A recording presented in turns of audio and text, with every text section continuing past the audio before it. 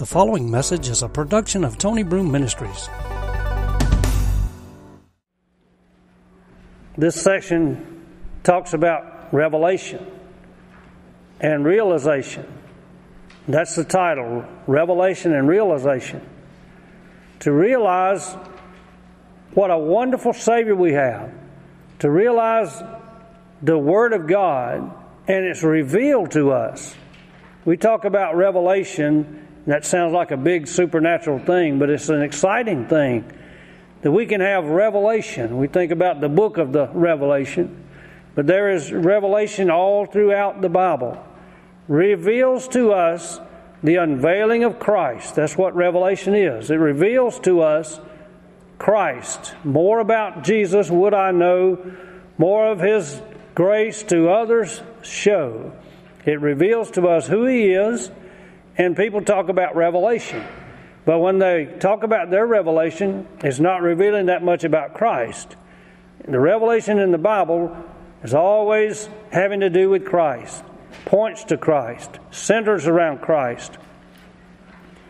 And we will not know the fullness of this revelation, of course. We won't know the fullness of it until we get to heaven. And even then, throughout the endless ages of eternity. And my brother back there sings that song. While the ages roll, I'll keep on praising Him. Glory to His name. And we keep on praising and worshiping God. And that means that throughout the ages, not only will I praise Him, but I'll never understand all the fullness of Him. God will continually be revealing and unveiling Christ and Himself to us all throughout the ages of eternity. Heaven will never be boring. If you're right with God and you love the Lord, heaven will be a wonderful and beautiful place. Revelation is a wonderful thing. It's a supernatural thing. It's a spiritual thing. It's an exciting thing. The spiritual truth says God enlightens and empowers His people. He gives us power to live the Christian life. He reveals Christ to us. And He enlightens us. He gives us understanding. And you don't really know the fullness of that power and that revelation until you are enlightened, till you have your eyes opened, the eyes of your understanding being opened. And that's what the Bible focus verse tells us about from Ephesians 1:18. The eyes of your understanding being enlightened, that ye may know what is the hope of His calling, and what the riches of the glory of His inheritance in the saints. This verse is exciting too, because it tells us about the eyes of our understanding being enlightened. This is what our problem used to be. It's what the problem of the world is now. They're in darkness. They're blind to the things of God. They're blind to the gospel. If our gospel be hid, it's hid to those who are lost, whom the God of this world has blinded the minds of them in unbelief. Their eyes are closed. They're blind to the things of God. It's such a wonderful thing to have your eyes enlightened and open to the things of God. To know Him. To have a relationship with Him. Things you didn't even think about before. You didn't even see and you didn't understand. That you may know what is the hope of His calling. And what the riches of the glory of His inheritance in the saints. This verse tells us about we are having the revelation made known to us. And there's two parts. You know the hope of His calling. That's having to do with our salvation here. We are having a calling, and we do have a calling upon our life. You may not be called to be a bishop or a pastor or a teacher, but all of us have a calling on our life, and that is that we're called to be saints. We are called into salvation. And that's a wonderful thing because He's called us out of darkness into His marvelous light. And He's given us the victory through our Lord Jesus Christ, that you may know the hope of His calling. You can live a successful, victorious, happy Christian life in this life that we live now. And then the riches of His inheritance in the saints. The riches of the glory of this inheritance in the saints. The best is yet to come. We're not just hoping and making it through this life now. And that's a wonderful thing, but the best is yet to come. The hope of our calling now and the riches of the glory of His inheritance in the saints. When we get to heaven, it will be made known to us, this wonderful place to live and be with the Lord forever, and the revelation of Christ throughout the ages of eternity. Before we can experience the revelation of God and know who we are in Him fully, we must know that we have been made accepted in the Beloved. You must know that you are blessed before you can expect to claim and enjoy your blessings and position in Christ as a believer. Before we can really know what the revelation is all about, we must know that we are blessed, that we have been made accepted in the Beloved.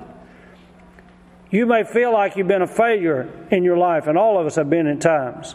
But God has made you accepted in the Beloved. He makes up the difference when we fail, when we sin, when we come short. Now, we should not sin deliberately and willfully, but we've all sinned and fallen short of the glory of God. And God makes the difference up when He knows our heart and we serve Him and we want to follow Him the best that we can. And He makes up the difference. We confess our sins. He's faithful and just to forgive us our sins and to cleanse us from all unrighteousness. And I'm glad that we have a God that would whole heap rather forgive us than to judge us. And He's like our parents. Sometimes they get kind of upset and fretted with us. They want to knock the daylights out of us. But they would heap rather hug us and cuddle us up to them and love us than to have to whip us. And so sometimes it takes a little both, but God is a merciful God. He wants to love us, and He wants to show us our position in Christ. But we have to know and believe that we are made accepted in the Beloved.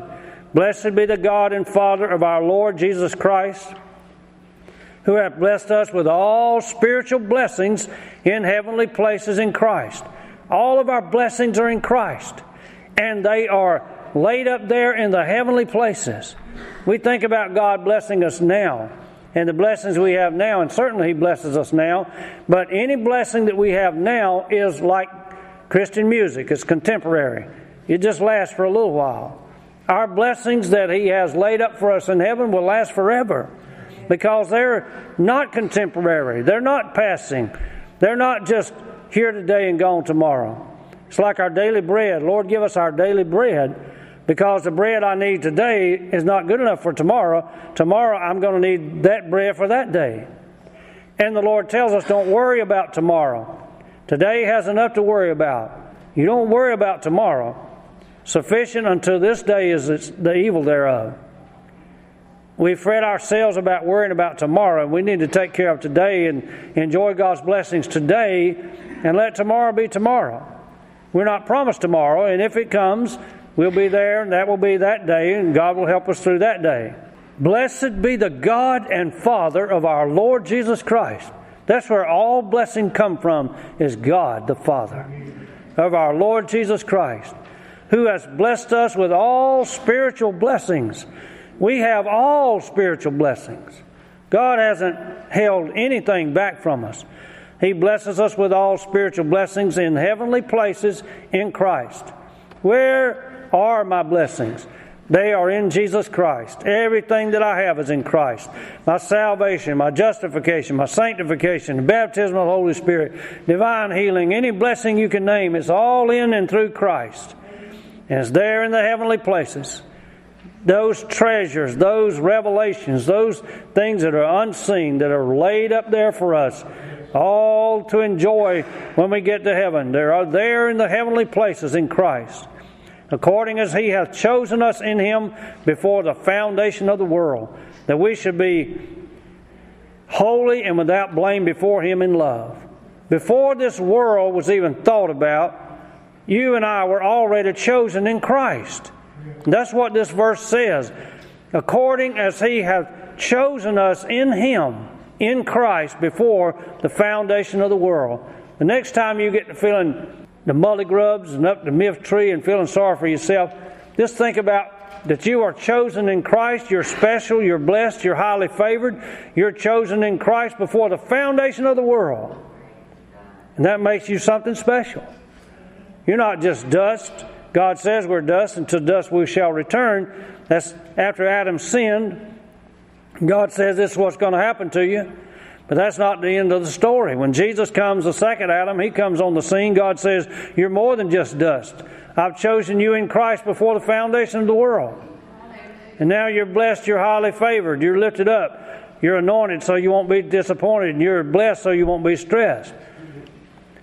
He would be our Savior, and we should be holy and without blame before Him in love. That makes us want to be holy, to realize how blessed we are in Christ.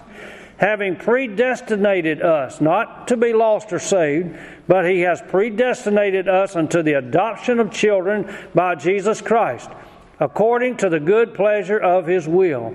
He adopted us into His family, and it's not just like physical children who find out that they're adopted, and it's all right to be adopted. It's wonderful that you have parents who will adopt you into their home, give you their name, give you all the inheritance and blessings that they have.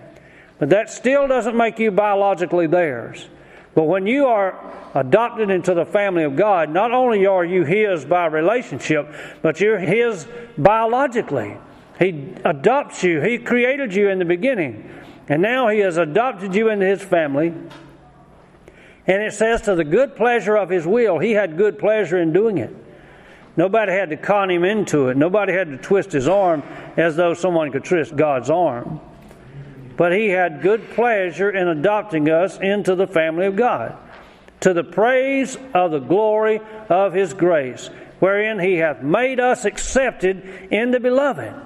I couldn't earn it. I couldn't merit it. I couldn't gain it on my own. But He made me accepted in the Beloved.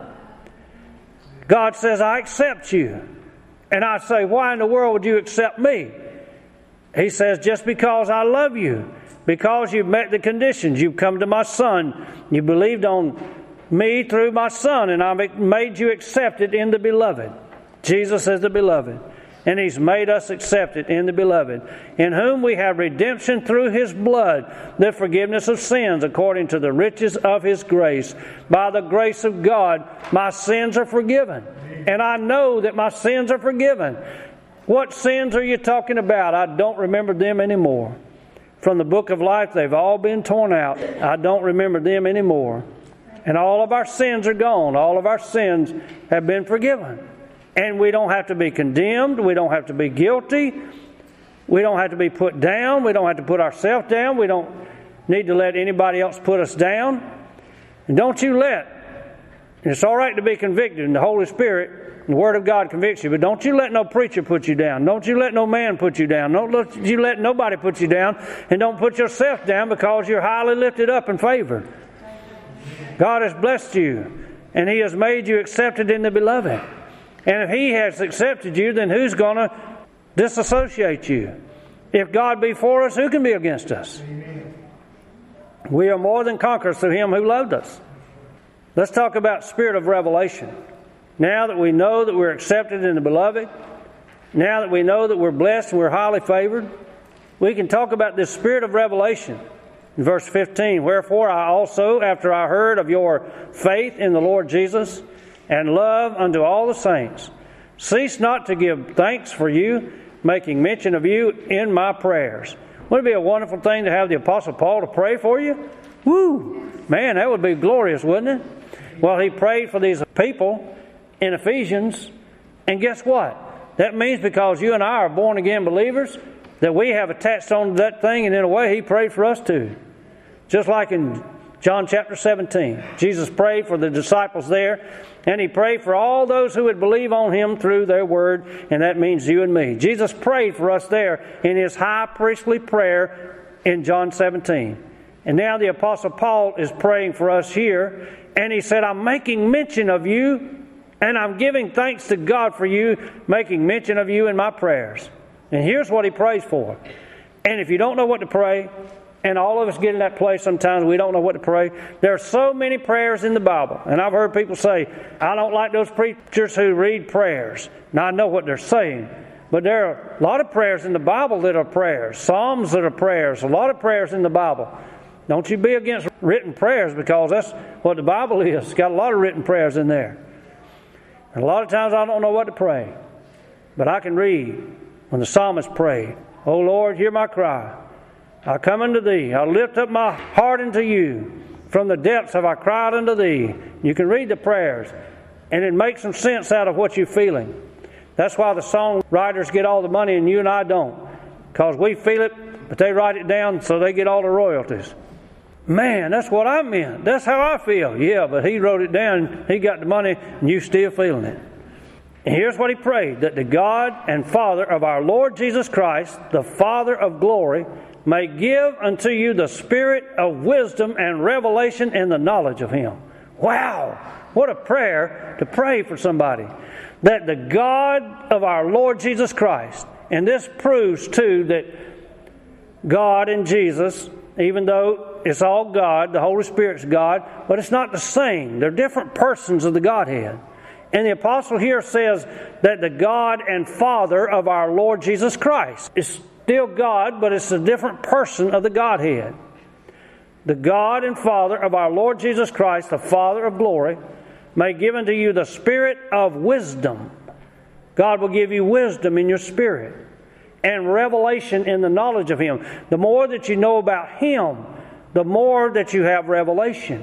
If you want revelation, if you want power with God, it comes through the Word of God. It's not given to you at an altar. Even though God can do great and mighty things for you at an altar. People want a shortcut and receive just all of it at an altar. Doesn't all come at an altar.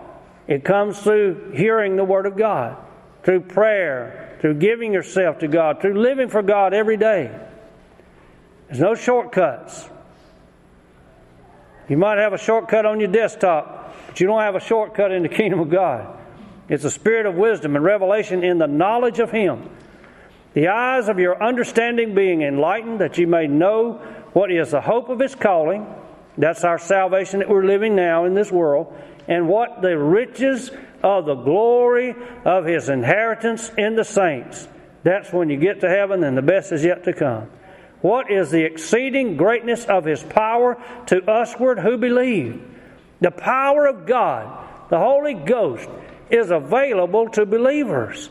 And God has given us this power, and the Apostles' prayer is, I want you to know the exceeding greatness of this power for usward who believe, according to the working of His mighty power, which He wrought in Christ when He raised Him from the dead and set Him at His own right hand in the heavenly places, far above all principality and power and might and dominion and every name that is named, not only in this world but also in that which is to come. This power is the same power that raised Jesus from the dead. It is the power who dwells in us. We don't have to go around down. We don't have to go around. Everybody gets down sometimes. But the same power that raised Jesus from the dead will quicken your mortal bodies by His Spirit who dwells in you. Greater is He that is in you than he that's in this world. You don't need to be condemned. You don't need to be put down. You don't need to feel sorry for yourself, because you've got the God of the universe through the Spirit of the Holy Ghost living and abiding in you. The same power that raised Jesus from the dead and put Him at God's right hand, far above all principality, all power, all dominion, all might, every name that is named, not only in this world, but also in that which is to come. So what are they doing when they try to take His name off the air, off the internet, off the printed page? They're trying to do away with the greatest name that ever will be. That's what it's all about. It's not just another man's name. If it was not so important, they wouldn't care. But it is important, and He is important, and He has the most high name ever. And there's no other name given among men whereby we must be saved. He hath put all things under His feet. Sounds like He is it. He's the one. God put all things under His feet and gave Him to be the head over all things to the church, which is His body, the fullness of Him that fills all in all. We are just representing Him, taking the message of Christ to the world in this spirit of revelation. I want you to have this spirit of revelation, power, and the spirit of revelation will be given to you. That's what God wants us to have. He wants us to take the message to the world because we are the ones, the fullness of His body, who feels all in all. How does He feel all? Well, through the Holy Spirit. But He does it through the church, reaching out into the world with the revelation of Jesus Christ.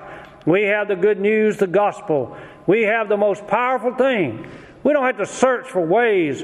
Let us help the body of Christ. Let us find ways to build the church, and let us find ways that we can make our church grow. We already have the greatest message of all. We already have the greatest way of doing it. There are different methods of doing it, but the message is still the same. He put all things under His feet, gave Him to be the head over all things to the church, who is His body, the fullness of Him, who fills all in all. The divine mystery of grace. This was a mystery of how we could have such a wonderful revelation, how this thing could come about. This cause, Paul says in chapter 3, verse 1, I, Paul, the prisoner of Jesus Christ, for you Gentiles, if ye have heard of the dispensation of the grace of God, which is given me to youward, how that by revelation He made known unto me the mystery, as I wrote afore in a few words. And he goes on to say, if you read it, you'll understand this mystery. It was a mystery. It was held secret from years past, and it was a mystery. But now it's made known. And he says in verse 6 that the Gentiles should be fellow heirs and of the same body, and partakers of His promise in Christ by the gospel. This is a mystery, but now it's made known. It's not a mystery anymore. The Jew and the Gentile, the red and the yellow, the black and the white, they can all come into the kingdom of God. It's not just a son of Abraham thing now, but we are all now made sons of Abraham and daughters of Abraham through the grace of our Lord Jesus Christ and by faith, through faith in Him. Wherefore I was made a minister according to the gift of the grace of God given unto me by the effectual working of His power. God used His power to make known this mystery to the apostle, and now He's passing on the good news to us, saying, come on in, Gentiles. You don't have to stay outside just because you're not a Jew. You don't have to stay outside of the law. You didn't have the law. You were kept, and you were foreigners and strangers from the covenant of God. But now, through the blood of Jesus Christ, you who sometime were far off are made nigh by the blood of Jesus Christ. Strength, immeasurable love and power. Verse 14, for this cause I bow my knees unto the Father of our Lord Jesus Christ. Here He's praying for us again, of whom the whole body, the whole family in heaven and earth is named. We all look to Christ. If you're lost, you need to look to Him to be saved. If you're saved, you need to look to Him for everything that you have. We all, the whole family in heaven and earth is named. That He would grant you, according to the riches of His glory, to be strengthened with might by His Spirit in the inner man. Glory be unto God. We need to feed our inner man so much, and maybe not our outward man, not quite so much. The old pastor that I used to have said we grow in waste, but not in grace. And I think that's true. We need to feed our inward man, that you would be fed in the inner man, that He would grant you according to the riches of His glory. And that's a lot of riches, by the way, to be strengthened with His might by His Spirit in the inner man, and to know the love of Christ, which passes knowledge, that ye might be filled with all the fullness of God. Oh, Shamahi Karamanai. Praise God. God wants us to be filled with His fullness. He wants you to be sanctified. He wants you to receive the baptism in the Holy Ghost. He wants you to be blessed beyond measure. God is a blessing God, a God of blessing, a God of faith, a God of might. And He wants us to be strengthened. We live in perilous times, but God still has the answer for us today. And Jesus is still the answer. The revelation and realization is that we have had this thing revealed to us. We're all part of the same body, and He's coming back again.